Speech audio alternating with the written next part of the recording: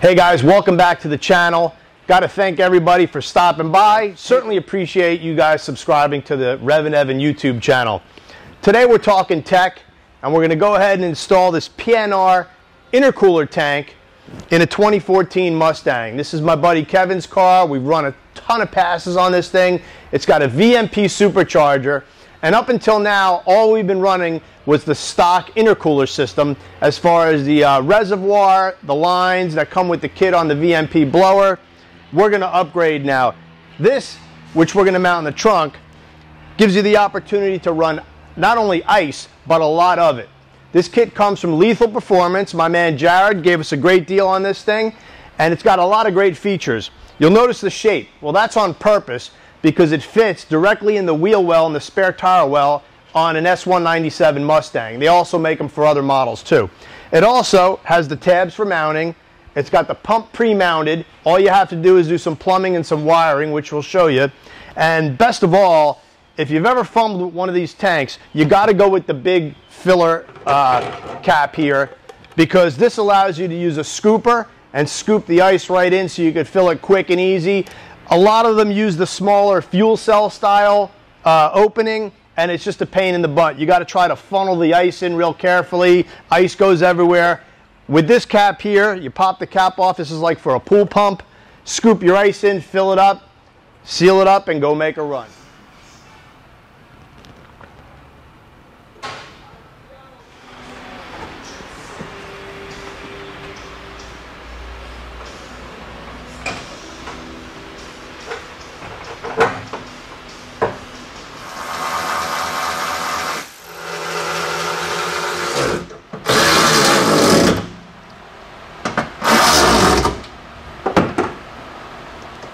Alright, so we went ahead and mounted the tank in the car, which is very simple to do. Drill 3 holes, set it up in there, center it, drill your holes, and mount the tank.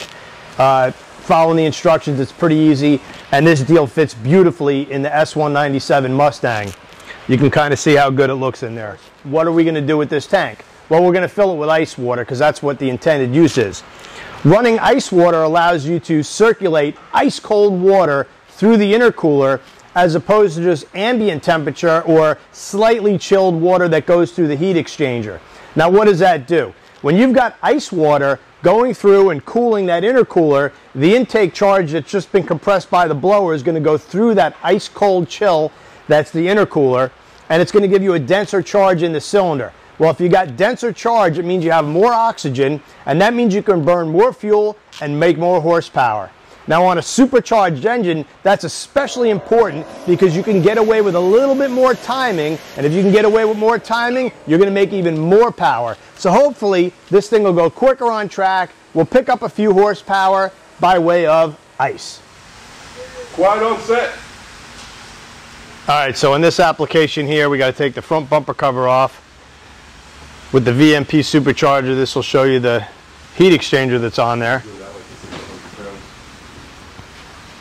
And so we need to get to the hoses on the heat exchanger, and it's just easier because it only takes a few seconds to pop the bumper cover off on an S197. So here we go, and now we can do some mounting of the hoses and run the plumbing. So the way the car is set up now is basically a closed system. You've got a reservoir here that holds the coolant and coolant in the system. You've got a heat exchanger, so water flows through the pump, which you can see right here. It goes through the heat exchanger into the intercooler, and then back to the reservoir. What we're going to be doing is deleting the reservoir because we have a big giant tank for ice water now, and then we're also deleting this pump because we'll have a big pump that's going to be mounted in the back of the car. So as you can see with this reservoir and this factory style cap, you could put ice in there if you want, but it's only going to chill down about that much coolant. I don't know how big that is, but it's not very big, and it's not really designed to have the lid off and ice being put into it. The setup we're going to have now is going to allow us to ice the thing down, so the water that's circulating through this system is going to be chilled down, and we'll pick up the performance of the car by running ice through the intercooler.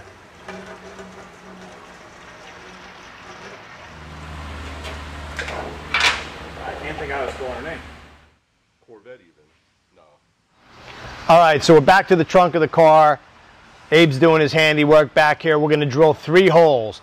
One's going to be the feed up to the front. One's going to be for the return back to the tank, and another one is going to be the tank drain, because you do have to be able to drain the water level down lower if you want to refill with ice. All right, so we measured out the hose. Abe's set it up in the trunk where it's going to be mounted to the pump and to the tank for the feed and the return. We've notched out a spot here. We've come down through. It's a little bit tricky because it's very tight under here. You'd think you have a ton of room, but you really don't, because you really can't have it near anything that's moving, or you don't want the hose near the exhaust system. All right, so we're working with some 3/4 inch hose here. It's not small stuff, but it's going to flow real nice. We'll tuck it up to the car and make everything nice and neat. You'll see this will run up next to the frame rail here. We'll feed it up into the engine compartment, make our proper connections, then we'll do the wiring, and then we'll be ready to run. All right, so we got the hoses connected. We've got our feed from the tank. This now goes to the heat exchanger, which is here. And then we've got our return that goes back to the tank. In a race car application, race only, you could do away with the heat exchanger, and you could literally have the tank and the ice water going right to the intercooler and right back to the tank. But being this is a street-driven car, and it's also bracket raced, we're going to keep this heat exchanger. It also has fans on it, electric fans, so we'll get a little bit of extra cooling. And now we'll go to the back of the car and show you what we did back there. Too, we got the tank permanently mounted. We've got our hoses all hooked up. All that we have left to do is some wiring. But before we do the completed wiring, we're actually just going to hook it to this battery right here. We've put water in the tank, and we're going to just check for leaks, which is also why we didn't put the front fascia on yet. We just want to circulate some fluid and a coolant through the system. In this case, we're just using water, and we're going to make sure that nothing leaks, because the last thing you want to do is put the front fascia back on, tidy everything up, and then have a drip or have a leak. So we're going to see if it works. I know there's a 5-second delay on this thing. Yep, we got a little delay. Here it goes. And action. All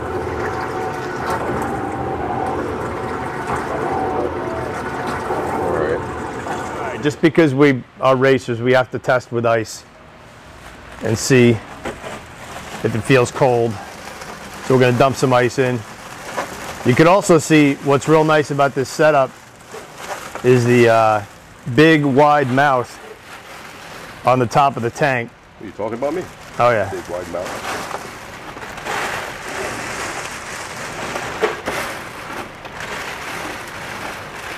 Look at that.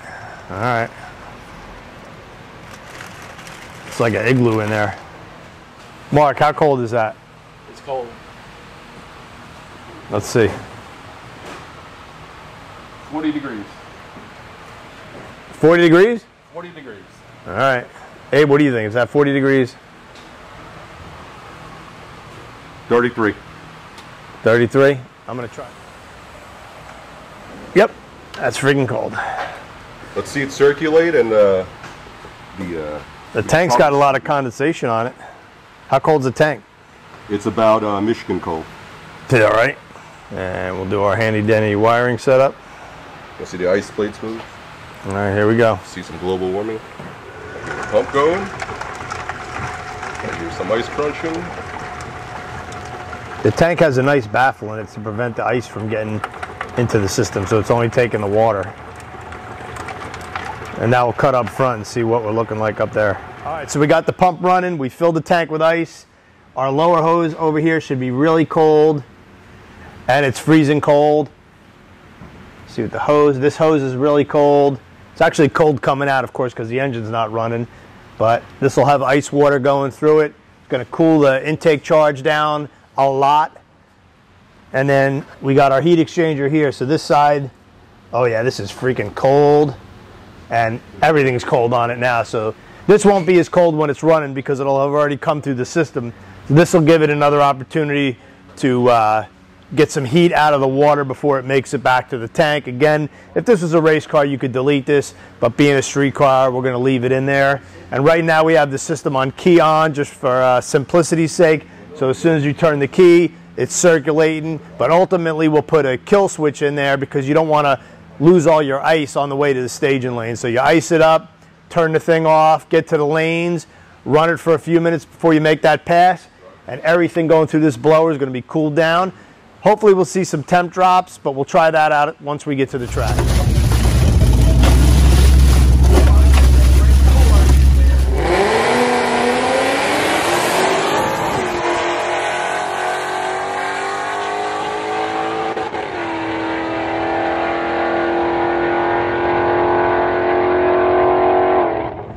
installed the ice tank in the car.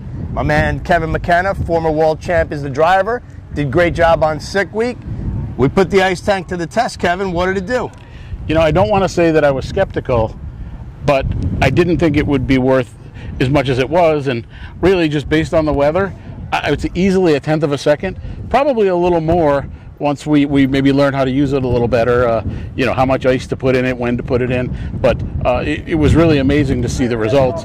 You know, you could tell, before I ever got the time slip, I knew it was a really good run. Yeah, when you launched on that run with the ice in the tank versus just using the water that was at ambient temperature, you left like a rocket. So what everybody's going to want to know is, what were the numbers before and what were the numbers after? Well, when we did sick week back in early February, the car was in, it did go 1040, but that was in some really good air. You had, you know, here it's warm, it's humid. I really expected the car to go probably 1055 or so.